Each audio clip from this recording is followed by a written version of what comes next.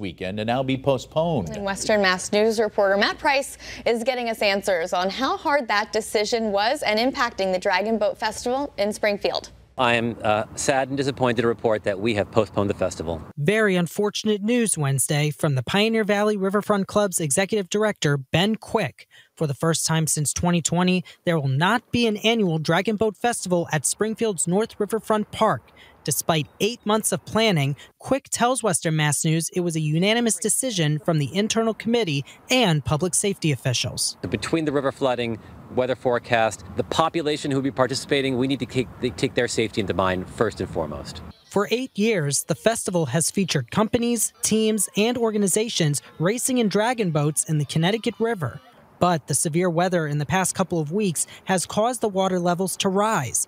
As a result, the current is still moving fast, which is the club's major concern.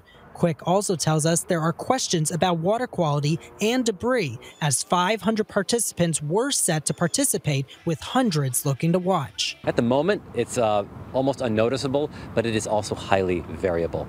And water quality is always a concern. People are noticing right now the river is very brown. This is a result of the millions of gallons of runoff from upstream from us.